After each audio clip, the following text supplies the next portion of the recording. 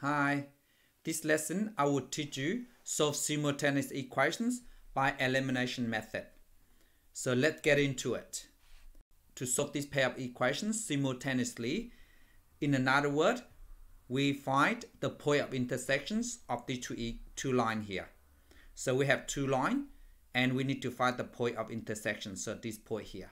But we do it algebraically by using elimination method. So let's get into it.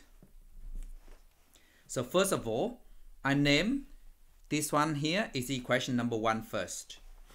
So I just write equation number 1, and this one here, name this equation number 2. So we want to eliminate one of the variable out. We either want to eliminate x out or y out. So to do this, I can see this y here, we have a positive y on equation number 1, and on equation number 2, we have a negative y. So if we add them up, so that means y plus minus y is equal to 0, because y plus minus y is the same as y minus y, so equals 0. So in another word, if we add the two equations together, we get rid of the y variable. So let's add them together. So we just go 2x plus x is 3x. And then we have y plus minus y, and it's disappear. And leave with, on the right hand side, we have 5, we add 7. So 5 plus 7 is 12. Otherwise, you can of course use your calculator. And don't forget to relabel, so when you look back, of course, you know what you just did.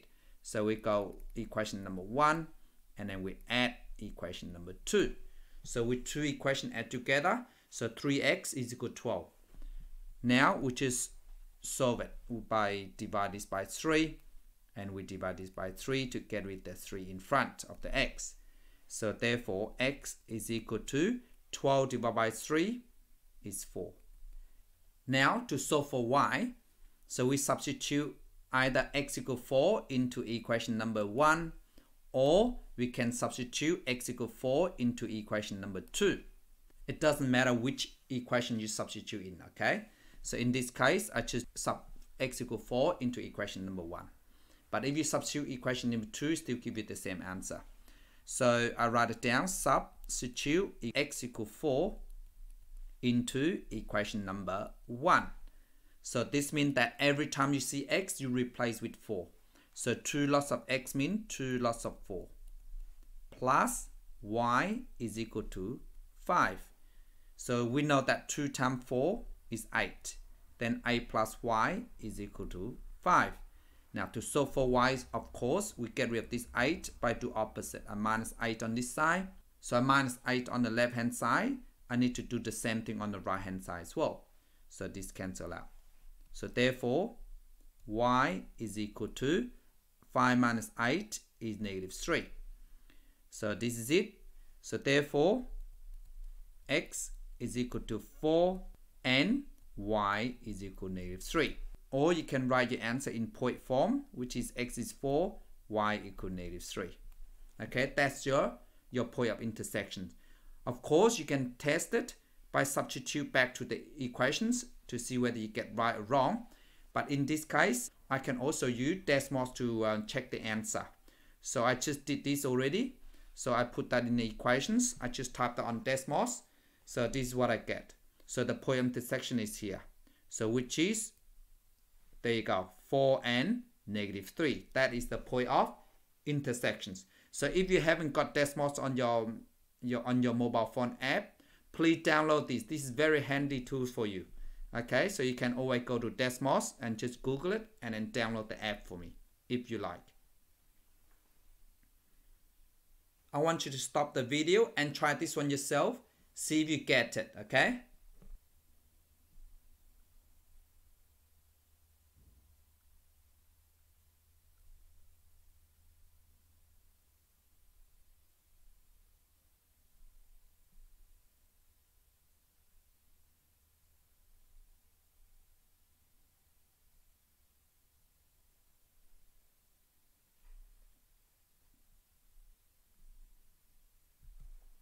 How do you go? Did you try it?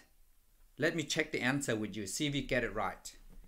So we name these equations number 1, and this is equation number 2. And you can see we have x here and we have a negative x here. So one positive x and negative x. So if we add together, the x would disappear. So we're gonna add 2 equations together. So I choose a plus here. So equation number 1 and equation number 2, okay? So I just add them up. So x plus minus x equals 0. So I just ignore that. So we have 3y plus y is 4y. So we write 4y down. And 8 plus 4 or 4 plus 8 equal to 12. So we write 12 down. Then we're gonna divide this by 4. And I divide this by 4. This cancel out. So therefore 12 divided by 4 is 3. So y is equal to 3. Now we need to find the value of x. To find value of x, I can either substitute y into this equation here, or I can substitute the y equal 3 into this equation as well. So I substitute y equal 3 into equation number 1 because it's easier, because we have negative x here. So I do not like negative numbers, so I just substitute y equal 3 into equation 1. So to do this, we go substitute y equal to 3 into equation number 1. So now every time you see y, we need to replace with 3. Okay, so which is x plus 3y, which is 3 lots of 3, and is equal to 4. And 3 times 3 is 9. So x plus 9 is equal to 4. Now to solve this, we get rid of the 9. We do opposite. So we minus 9 on the left and a minus 9 on the right hand side. This cancel out. So therefore x is equal to 4 minus 9 is negative 5. So therefore x is equal to negative 5 and y is equal to 3. Of course, you can write point form if you like, negative 5 and 3. Let's move on next one. So we have this one here, number 3. So we have 2x minus 2y is equal to 8. So I name this equation number 1. And then this equation number 2.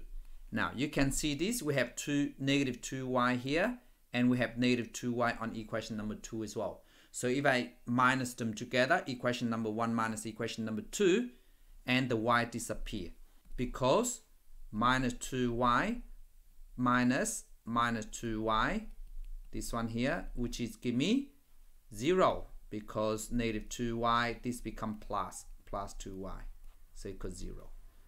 That's what that meant, okay? So we're going to use equation number 1 minus equation number 2. So just put a minus here. So now we have 2x minus x is give me x. Minus 2y plus 2y is equal to 0. So we leave that it is. And then 8 minus 10, which is minus 2, or negative 2 if you like. Of course, we're going to state that equation number 1 minus equation number 2. Now we're going to find the value of y, because we have x already. So I just substitute, okay, x equal negative 2 into equation number 1. Doesn't matter what number 1 or number 2. In this case, I just do 1 for no reason, okay? Because both have negative anyway. So I put that in there. So you got 2 lots of x, that means 2 lots of negative 2 minus 2y is equal to 8. Now, 2 times negative 2 is negative 4. Okay, minus 2y is equal to 8. Then to solve this, so I plus 4 on this side and I plus 4 on this side. This cancel out. So negative 2y is equal to 8 plus 4 is 12. Then I just divide this by negative 2 and I divide this by negative 2. That cancel out. So therefore, y is equal to negative 6. There you go. So now we have x and y. So we don't stop there. We go right. Therefore, x is equal to negative 2 and y is equal to negative 6. Now, please stop the video and try this one yourself.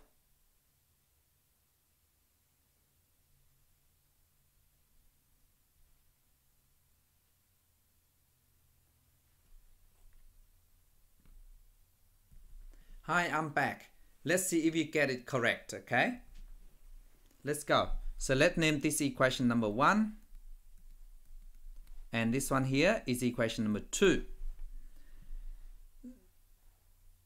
So now, because we have 3y here and 3y here, so we just use equation number 1 minus equation number 2. So if I minus it, okay, this will give me 2x minus x is x. And 3y minus 3y is cancelled out. So we write equal here, 5 minus 2. So you go 5 minus 2, this is a plus of course, that give me 7. Otherwise, I can just use calculator, you just go 5 minus 2 and you should get 7. See? So equals 7. To find the y value, so we substitute x equals 7 into either one of the equations, okay? So I just substitute in the equation number 1. So we got 2 lots of x means 2 lots of 7, and we add 3y is equal to 5. Now 2 times 7 is 14, so I just write 14 down. We plus 3y is equal to 5. Then we're gonna solve for y. Of course, we minus 14, we get rid of this 14 and minus 14 on this side. This cancel out. So 3y left.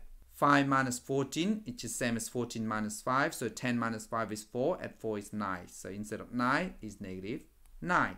Otherwise, you just put in a calculator, 5 minus 14, and you should get negative 9. And then I divide this by 3 to solve for y, and I divide this by 3. So that cancel out. So therefore, y is equal to negative 3. Of course, we don't stop there. We've got to write the answer out. Therefore, x is equal to 7 and y is equal to negative 3. Thank you so much for watching.